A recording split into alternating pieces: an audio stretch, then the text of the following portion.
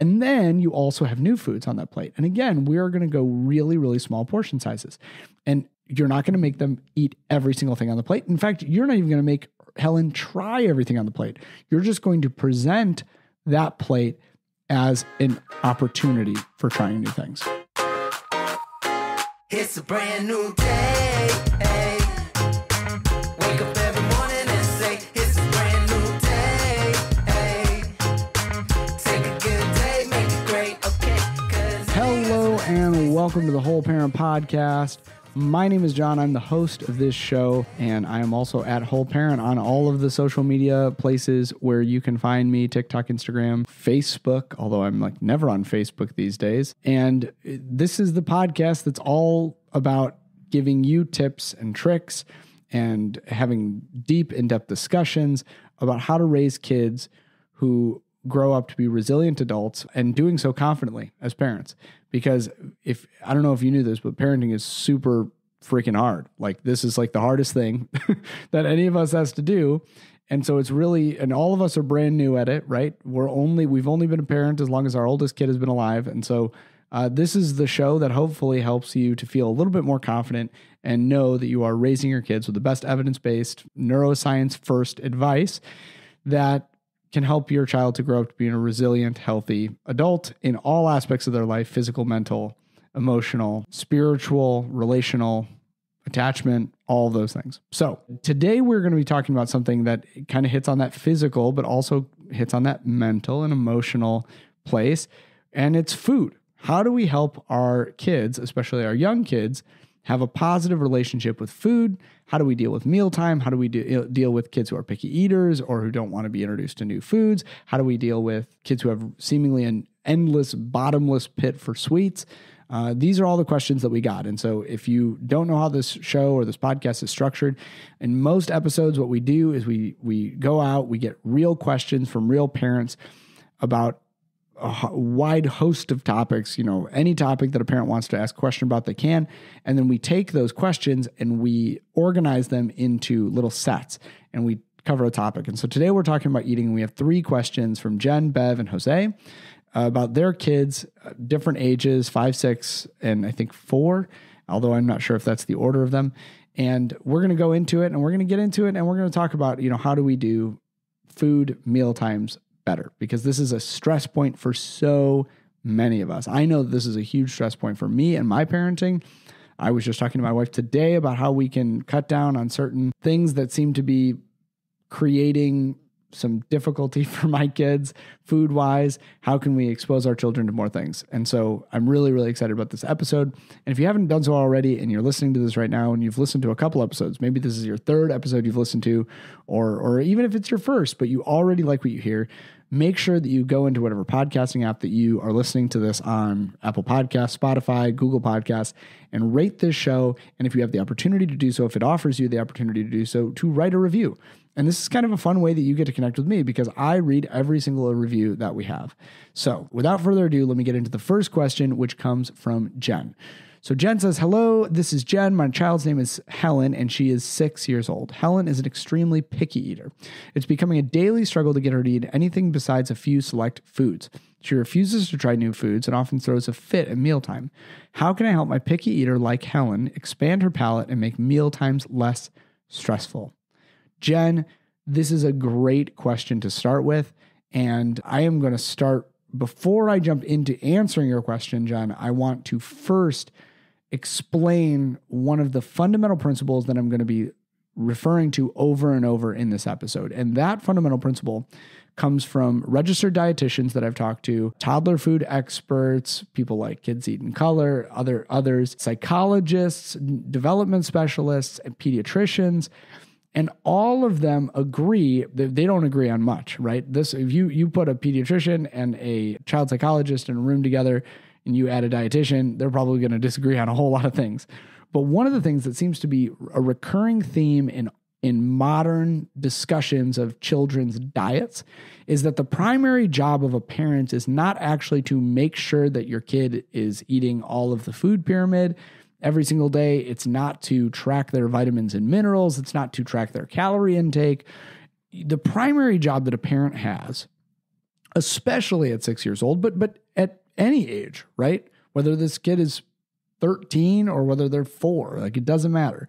Your primary job as a parent is to create or to help foster, I should say, a healthy relationship psychologically with food and eating. So I'm going to say that again. Your primary job as a parent is to psychologically help your child or foster in your child a healthy relationship with food and eating for the long term. Not, did my kid have enough cruciferous vegetables today? Or did my kid have enough, vitamin A today or tomorrow? And if any of this advice is directly counteracting or contradicting something that your pediatrician tells you, this is something I say in the membership all the time during group coaching, because basically in our membership, which is a paid model for parents to sign up, and then they have a weekly group coaching with me where I basically do what I do on this podcast, but I do it live and I do it in the moment, responding, going back and forth with parents of their parenting struggles, questions just like the one that Jen just asked, but we generally, we're doing it live. And so one of the things I say on there all the time, one of the things that I should say here more is that if I give you any advice on this podcast or anywhere that you see me on social media that directly contradicts the advice or the instructions that you're being given by either a mental health practitioner who knows your child specifically or your child's pediatrician, it is fine to ask that pediatrician or that mental health practitioner about my advice, but do not take my advice without first consulting them if it's directly contradicting them. So if anything I say about eating your food here directly contradicts what you're being told by your pediatrician, feel free to bring this to them and say, hey, I heard, this podcast that I follow and I'm interested in your thoughts on this. But don't just completely ignore them in favor of me, because I don't know your kid's specific case. I don't know their specific body, nor am I a doctor. And that's actually another good thing to say here. I know I really should be answering the question, but for this whole episode, I am not a dietitian. I am not a nutritionist. I don't actually know about nutrition or diet. This is just me reflecting back to you what the best available research is that I've been able to find on these issues, and then presenting that in a way that also brings in my background, which is in helping you implement this with your kids. So, Jen, the first thing that I want to say, or that I think about in your case, when you have a child like Helen, who is just absolutely refusing to try new foods and throwing a fit at mealtimes, is that to ask yourself the question, am I fostering a healthy relationship with food and eating? If every single day, the way in which we are doing mealtimes is creating anxiety or toxicity or rejection in food and mealtimes, I can promise you that is not going to, over the long haul, create a healthy relationship with food and eating. So that is actually more important, according to these dietitians who, again, their whole field of study is on diet. Their whole field of study is on what to eat and how to eat and when to eat. All of them agree on this, which is seemingly all the ones that I can find agree that it's way more important that your child has a psychologically healthy relationship with food and eating than it is that they get any sort of specific nutrient in any specific day, or that they try any certain foods, or that by, age 6, for example, your kids are eating enough vegetables or whatever. So with that being the case, with that being said, the first thing that I would say is just stop. Halt, take a step back and say, is this working? And if it's not, let's just take a moment, and I'm going to give you some strategies on how to introduce some new foods here in a moment. But let's, for the moment, say, hey, we're not going to try and recreate or do some big thing right now. We're just going to focus on grounding ourselves in the reality that we want to create a healthy relationship with food and eating for Helen. So are meal times a good time? Are they an enjoyable experience? Is the act of eating seemingly enjoyable? Because what we don't want to do is foster unhealth in those areas that then leads to eating disorders later on. And I'm not saying that will absolutely happen if you have a kid who's picky and you're having, fights over who eats what every night. I'm not saying that your kid's automatically going to have an eating disorder, but parenting matters. And the way in which we are perceived to view our children's food matters. The language that we use about food matters. We're going to talk about sweets here in a minute. It matters if you call something junk food or not real food, right? Like these kind of negative stereotypes about food that are grounded in value judgments rather than in factual data about, hey, you can't just eat lollipops. It's missing X, Y, and Z vitamins, and it increases your sugar and your glucose levels or whatever. If your child is interested in why, tell them why, not just because I said so. So first thing I would do is take a step back. The second thing you can do to start to introduce some new things is to just do what I've often heard is called like a choosy plate, I think is what they call it. And the idea of this is that you are going to give your child a plate of food that has small portions, right? So it might only be one strawberry or something like that. And at least one of the things on their plate is going to be something that that they like. So in Helen's case, there's only a few foods that she likes, but you're going to give her a very small portion of one of those foods. And then you're going to surround that with foods that are maybe foods that you've tried in the past that she's maybe been okay eating if she's really hungry. I know my kids have that. I have some really picky eaters, and definitely my kids are willing to eat certain things when they're super hungry that they might not be willing to eat when they're less hungry. When they just are looking for a snack, they may be not willing to go for carrot sticks, but they might be willing to when they're hungry. So then you have those second ring foods, which there's a couple of them that maybe they've had some positive experiences with, even if they might not choose that food as their primary source of nutrition if it was completely up to them. And then you also have new foods on that plate. And again, we are going to go really, really small portion sizes. And you're not going to make them eat every single thing on the plate. In fact, you're not even going to make Helen try everything on the plate.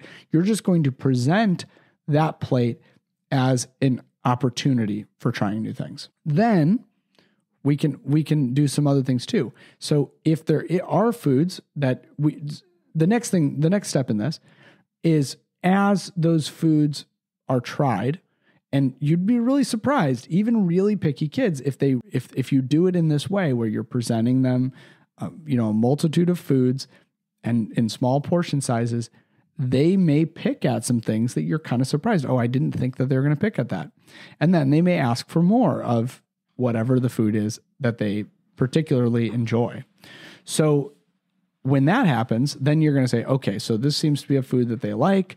This seems to be a food that they want. So therefore, we're going to give you some more of this or whatever. But you're only going to do that when they ask, right? So that's how you're going to start off. You can also do things like cutting food into fun shapes. That's a really positive thing. Some kids, if you make it into the shape of a star, a kid might be way more willing to eat it.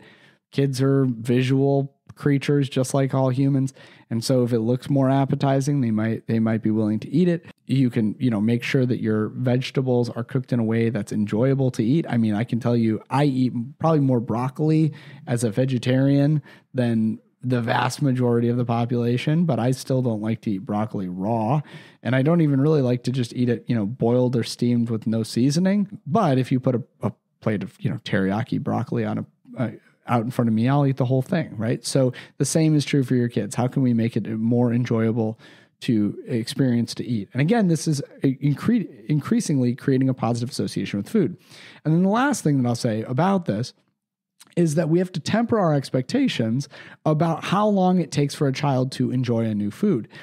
Palates, you mentioned expanding your palate. The action of actually expanding your palate takes a really long time. Like if most of us had to guess how many times it takes for our palate to adjust to a new food, whether that's, something extreme in flavor like curry or something that's even less extreme like salted broccoli, many of us would say, oh, maybe like 5 or 6 times. No, it's more like 30 times, right? So when you think about like, oh, okay, I'm going to put out broccoli on their plate 30 to 45 times before they may start to enjoy it. Now you can temper your expectations and go, okay, so we're playing the long game. I want my kid to like broccoli from ages 18 to 75 or whatever. I want my kid to eat vegetables from ages, 14 on. I don't really care if my toddler eats enough vegetables because I want to create a positive association with food. And if your toddler loves vegetables and eats it all the time, that's great. But if not, that's okay too, right? We're trying to work for the long term. So hopefully that starts to ground and you in some options. And I may even if we have time at the end. And if not, you can DM me or ask me to make a video about this on social media. Or maybe I will just make a video about this on social media. I think I just will make a video about this on social media of the no thank you bowl of actually how we can help kids expand their palate without even making them swallow. That's a whole nother thing. All right, let's get on to the next question from Bev. So Bev says, hi, this is Bev and my child's name is Riley. She is 4 years old. She has an enormous sweet tooth. Riley constantly craves sugary snacks and desserts. It's becoming a daily battle to limit her intake. I'm concerned about her dental health and overall well-being. Good on you, Bev. Could you please provide some advice on how to manage a child's strong craving for sweets and encourage healthier eating habits? Yes, I can. And some of my advice here is actually going to come from my own pediatric dentist, because not my own, I am not a child, so I don't get to have a pediatric dentist, but the pediatric dentist that we send our kids to, who is really, really well known in our area and is kind of like the premier or the most popular pediatric dentist.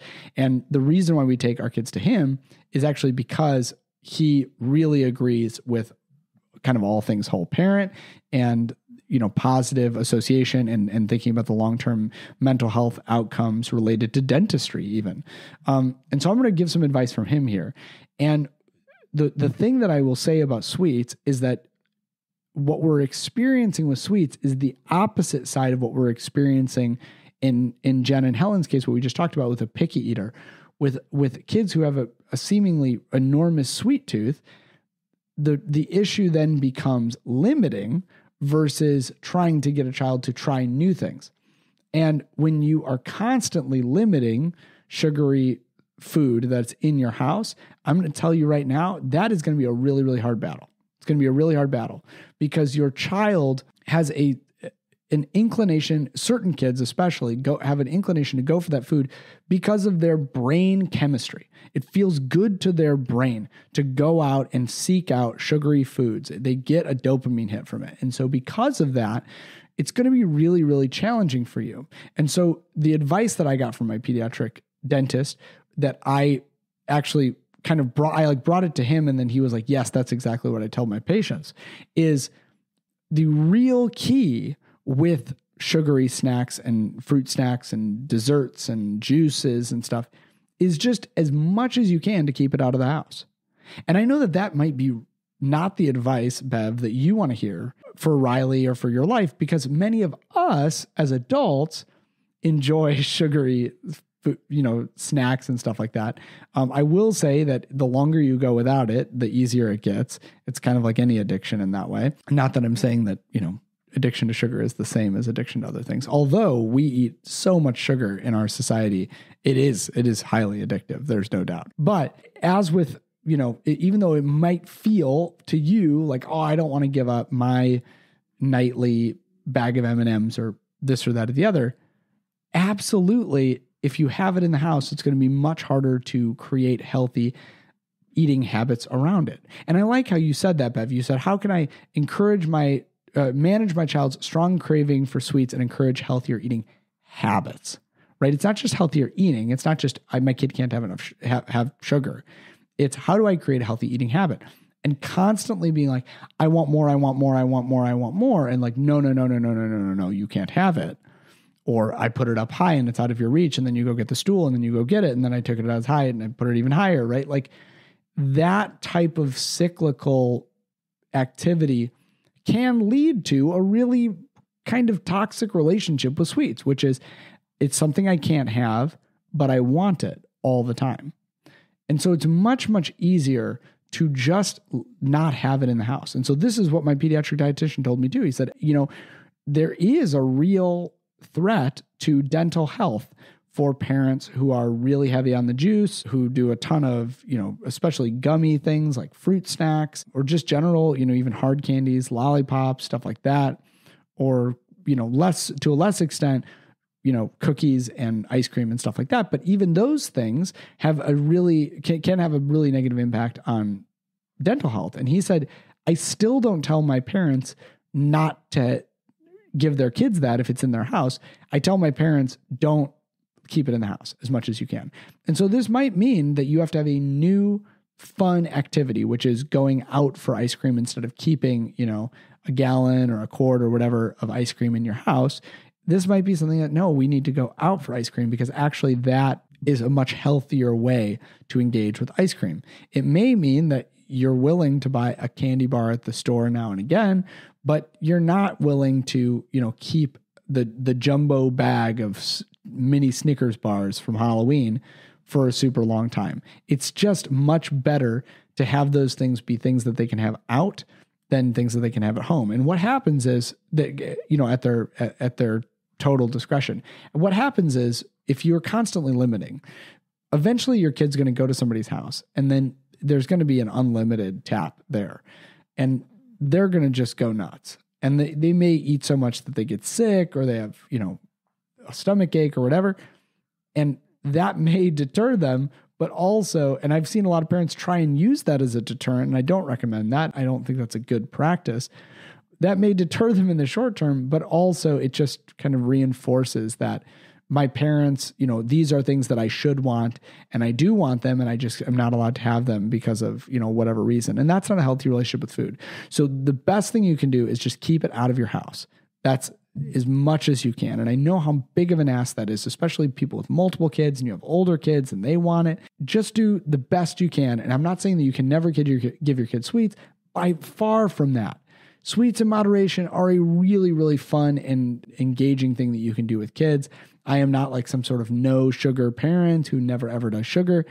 There is just stuff that you can do, like not keeping it in the house, that's going to really, really benefit you. And you also have to consider too, the opportunity cost of having sweets in the house. And the opportunity cost of having sweets in the house is that your kids are less likely to be willing to be more adventurous with their diets when they're loading themselves up on just kind of carbohydrates all the time. And it's not that carbohydrates, again, are bad. Your kid needs sugar as much as they need, not as much as, but your kid needs a full and balanced diet, which includes some sugar, some carbohydrates. It's okay to do that. It's just the opportunity cost of, how many high sugar snacks and cereals can your kid eat? And then when it comes time to eat dinner or whatever, they're just like, yeah, I don't really want that or care about that.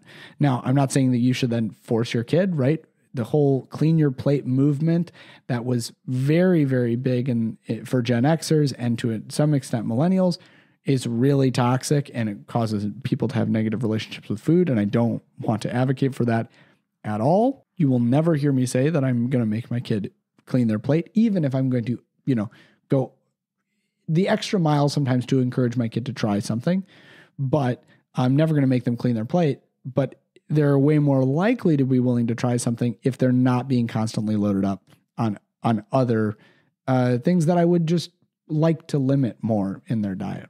And so just know that this is a huge struggle for me. I have some of my kids who have almost no sweet tooth.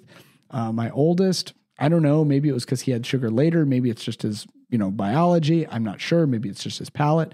But, basically don't have to worry about him having too many sweets because I can give him a lollipop. He may lick on it for a couple minutes and he'll just give it back to me. I'm just done with this. The exception being donuts. He loves donuts. And I just love that he loves donuts. I just feel like he's kind of an old soul in that way. Who doesn't love donuts? Well, maybe that's just me. But, he doesn't have this huge sweet tooth where I have to constantly be worried about it. He's not super asking for juice all the time or anything like that. But my other kids actually, they have a harder time.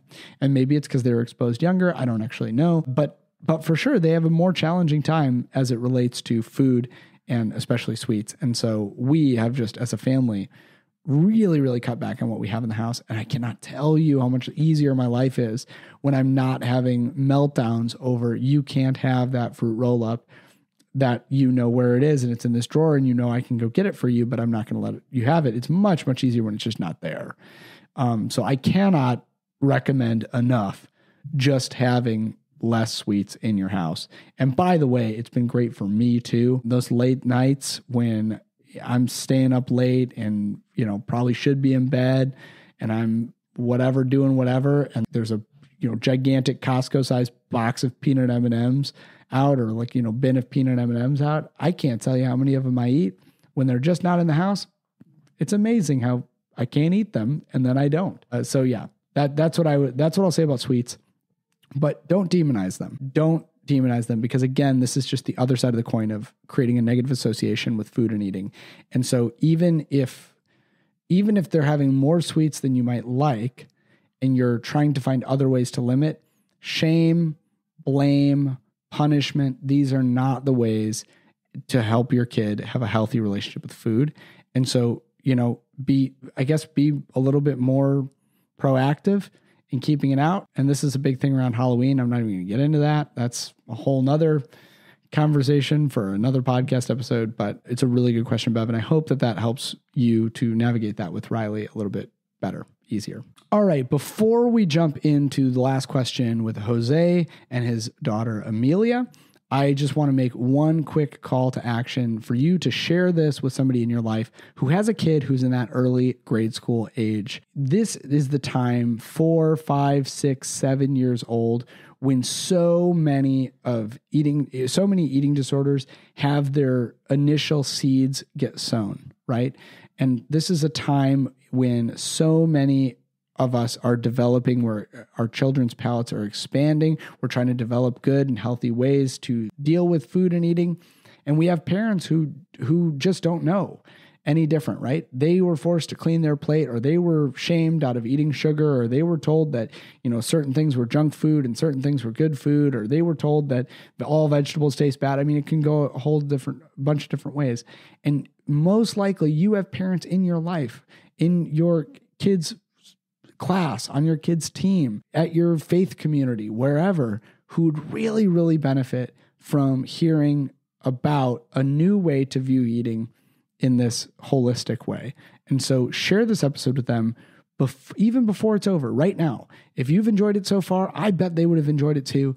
Just go into your podcast app right now, hit that share button, and send it to 1, 2, maybe 5. Send it to your whole contact list if you want to, right? Send it to your kid's whole T-ball team. Whatever it is, just try and spread this message, because healthy parenting is something that we all could benefit from, that we can all do better at. And so podcasts like this hopefully help you do that. And if it's helping you, I bet you it would help somebody in your life too. All right, so on to question number 3 with Jose and Amelia. Jose says, "Hi, my name is Jose, and my child's name is Amelia. She's 5 years old, and I'm having a hard time because Amelia never seems hungry for dinner. She often picks at her food and claims she's not hungry, even if she had a small snack earlier. I'm worried about her nutrition and her mealtime habits. Can you offer some guidance on how to encourage a child like Amelia to have a better appetite during dinner to ensure she's getting the nutrition she needs?" Great question, Jose. Thank you for asking it. The first thing I want to do right now, before I say anything else, is to double down on what I just finished saying that I probably should have waited to say, but I didn't wait to say. I jumped the gun because I knew I wanted to say it. And it is that I am not part of the Clean Your Plate Club. The Clean Plate Club should not exist. And so I'm not saying that you do this, Jose. I'm saying that many parents who have children who seem to have a lack of appetite according to the parent do this. Don't do it. Don't fall into this trap. This is the way. Eating when you're not hungry, being forced to eat as a child when you're not hungry, is a surefire way to ensure that you're not going to have a healthy relationship with food and eating.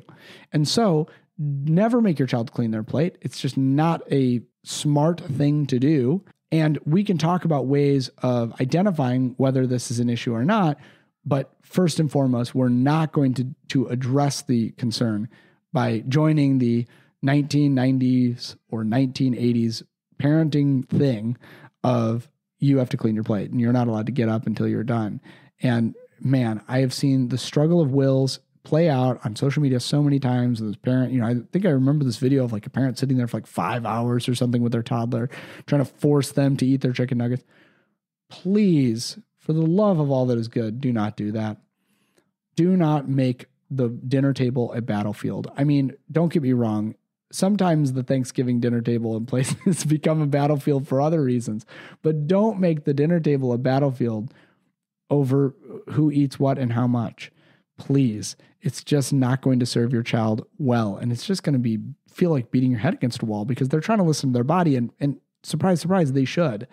So the first thing to say is that. The second thing to say is whenever I hear somebody come to me and say like, they never seem hungry, The thing that you want to do is make sure that you're going regularly to your checkups, your pediatrician checkups, that, you can have a scale at home. I don't necessarily think that it's great to have a scale at home because weight is a number and there are healthy weights and there are healthy BMIs, but also those are really generalized metrics that we're somewhat rejecting now in the broader health community. Obesity is still real. Don't hear me saying that obesity is not real, but weight being a specific number, health is much more important than weight. And so you can have a scale at home and you can track your child's weight, but ultimately, if your child is developing and growing and gaining weight and, having healthy relationships with their body and growing developmentally, just because you feel like they're not eating enough does not necessarily mean that they are not eating enough. People's bodies require different amounts of things, and children especially kids as young as 4, 3, 2, and even 5, like Amelia, their bodies function differently with food than adult bodies. And so, you can maybe know how much at 30 years old or however old you are listening to this podcast, how much food you need to take in to stay at a baseline weight. And that's something that can be established usually in your 20s or even in your late teens. Hey, I know if I eat this many calories and I do this much exercise, et cetera, and, this much stress and to keep a typical stress level, then I'm going to maintain a given body weight, roughly. It's very different for kids. They can fluctuate. Their appetites can just absolutely go crazy, big, in huge swings because their body can just take in different things at different times. They can get more out of a vitamin or a mineral. They can process it differently. And I don't really understand this. I'm just trying to reflect to you my lack of understanding, my ignorance on this topic, to be honest. But what's been reflected to me by pediatricians, which is if they're progressing well, we don't overthink that. And so if Amelia even doesn't seem like she's eating a lot or she doesn't seem like she's hungry, but you're presenting her with food that is, reasonably nutritious. I'm not just, not all lollipops and stuff like that. But if you're presenting her with food in the way in which I told Jen to with Helen, variable foods, whatever, and then as a result, she's just choosing not to eat, that can maybe be completely fine. And then, you might see a couple weeks from now, a couple months from now, Amelia goes through a growth spurt. This is especially true, by the way, for toddlers, 2-year-olds and 3-year-olds. They will seemingly eat almost nothing for weeks at a time. And then all of a sudden you can't feed them enough and they're eating 14 bananas a day or whatever. And then they just shoot up in size, right? They gain a bunch of weight, they get much taller and in a healthy way, right? The kids can go through those fluctuations. And so if that's what you're seeing and experiencing with Amelia, that's okay. Right? That it's kids who listen to their bodies and identify what's healthy for them and what feels good for them. That's good, provided that they're staying on track. And so it may be that you need to feed Amelia a little bit earlier. You can try that. Some kids, as they get closer and closer to their bedtime, I don't know when Amelia's bedtime is at 5 years old. I would guess hopefully around 7 o'clock-ish. And so if you're eating dinner, like many families do at 6:15, you're getting really close to the bedtime. And then, you get closer to bedtime. Our bodies don't necessarily crave as much food, which is good. We don't want to load up on food right before we go to sleep. That's not a healthy habit to build either. It's a habit that I kind of built. Some kids do need snacks before bedtime. Don't get me wrong. If your kid's craving that, give it to them. But other kids may just not necessarily get that hungry that close to their bedtime. So maybe try moving mealtime up a little bit. Maybe she'll eat a little bit more. Or maybe it is that she just is listening to her body and that's a good thing. And that is the primary goal. Again, getting way back to where we were at the beginning of this episode, half an hour ago, is the primary goal of parents is to develop a healthy relationship with food and eating. And if you're going to help your child to develop a healthy relationship with food or eating, you can't make them feel bad about eating. You can't make them feel bad about not eating. You can't make them feel bad about what they eat. You can't make them feel bad about not liking certain things. All of those things and all of those shame triggers, especially around something that's so somewhat out of our control with appetite and taste and what we like and what we don't like. These things are not conscious choices. And because of that, they're so out of our control, they can be real shame triggers.